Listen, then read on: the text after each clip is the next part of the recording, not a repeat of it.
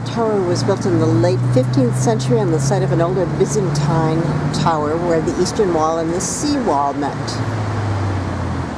It has a ground floor, 6 stories with a turret atop, and until the early 20th century the tower was surrounded by a low octagon wall, which was probably built in 1535 to 1536. A mere bagatelle a few years ago, right? 3 of the corners were reinforced with smaller towers.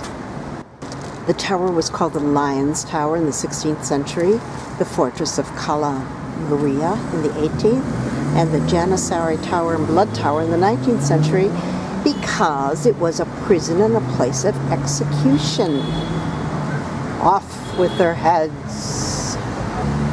It became known as the White Tower in 1890 when the tower was whitewashed by a convict in exchange for his freedom. And this is what Thessaloniki looked like at one time.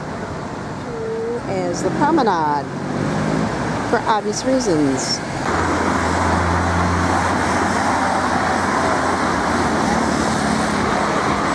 In Aristoteles Square, beautiful cafes all along the promenade. I could probably go through a couple hours of video just showing you each and every cafe.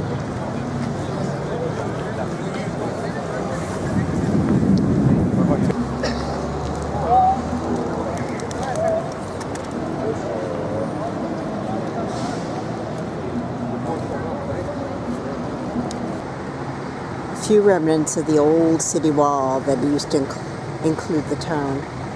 The streets around here is the old Ladadica neighborhood. They've restored a lot of the buildings. They have a lot of restaurants.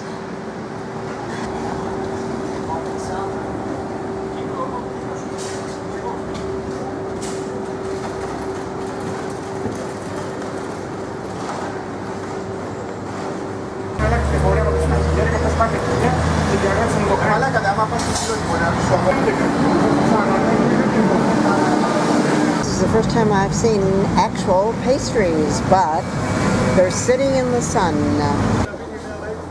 The Modiano market is called the Paris of Thessaloniki and named after the architect Eli Modiano. It was in 1922.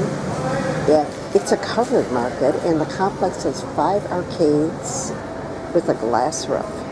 And inside are small shops selling mainly food as well as usuries.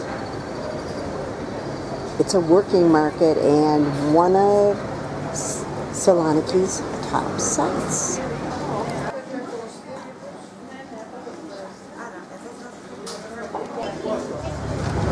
Market has 4 entrances. It was built in the late 15th century.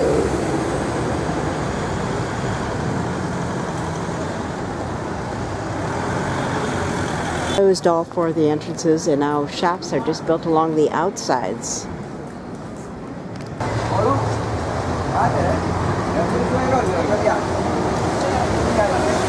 Walking back to the hotel and took a shortcut, and all of a sudden I feel like I'm back in China. It seems that every little shop on this particular street looks like it's Chinese. Zhongcheng Trade Company.